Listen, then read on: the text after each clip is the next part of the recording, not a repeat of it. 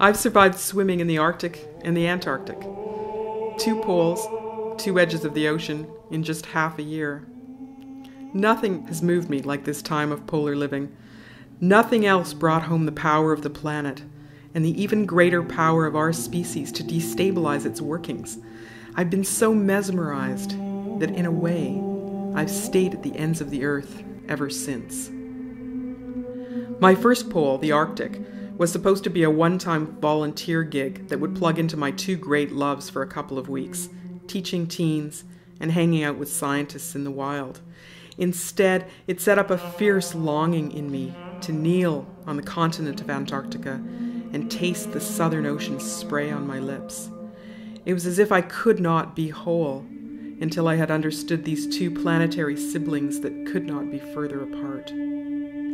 The Arctic Ocean has been covered with ice for the past 47 million years. Today, they say that the Arctic will be reliably navigable by the summer of 2013. Signs of warming were everywhere in the north.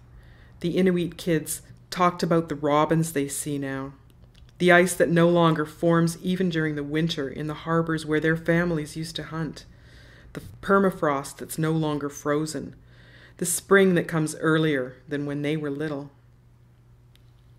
There are only about 25,000 polar bears left on the planet. That's according to the World Conservation Union. Some experts are predicting that the last polar bear will die within decades. A generation ago, biologists worried that the big threat to the bears was the hunt. Now it's the heat. I smelled the walruses before I ever saw them. I heard them honk, honk, whistle, and snort. And then there they were, nearly 1,000 on a single barren island. I watched them for a long time, marveling. But like the polar bears and most other polar wildlife, they're endangered too, because they depend on the ice, and the ice is melting. My trip to Antarctica began 2 days after Christmas in the southern summer. Antarctica is the more mysterious of the 2 poles. No human eyes caught sight of the continent until 1820. No one reached the pole itself until 1911, and no one lives there permanently.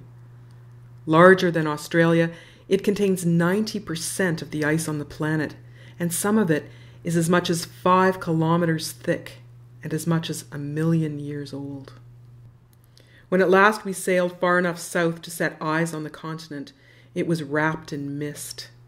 I could barely tell the sea from the sky. Wandering albatrosses, which have the widest wingspan of any bird alive, swooped down to follow our ship. Humpbacked whales leapt playfully out of the water dozens of times, just a few meters from our bow. Penguins tracked our wake, skipping in and out of the water like porpoises. Harawina Island, near the Western Peninsula, is home to one of the largest Adelie penguin rookeries in the world. Roughly 2 million birds live there, including the newborn chicks in rocky nests. As the air and the water warm up, the sea ice near this part of the continent is melting, and the tiny shrimp-like krill that are key to the Antarctic food chain are dying. With the heat, the penguins are moving further south to breed, but the summers further south are not long enough yet for them to raise their chicks. By the time I headed toward Deception Island, I was feeling pretty grim. I hadn't expected the signs of cataclysm to be so clear. In the early part of the last century, whalers towed 100,000 slaughtered humpback and fin whales through the narrow channel there, rendering their blubber, bones, and brains into oil in huge metal tanks. I trudged onto this sooty beach and then into one of the huge tanks that's still standing. Made from bands of riveted iron, many stories high, it is decaying now, returning to the earth. I looked up to see light streaming through holes in the roof. Remy Rodden, a Yukon singer and songwriter who was on the Arctic trip with me, was there with his guitar and his harmonica. It became a cathedral where it was impossible to sing a sour note.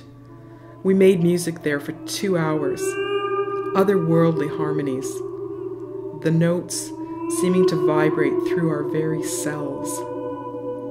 And then Remy began channeling the whales with his voice. I followed, making sounds I never believed possible. We made peace and joy in that terrible place, and it felt like redemption.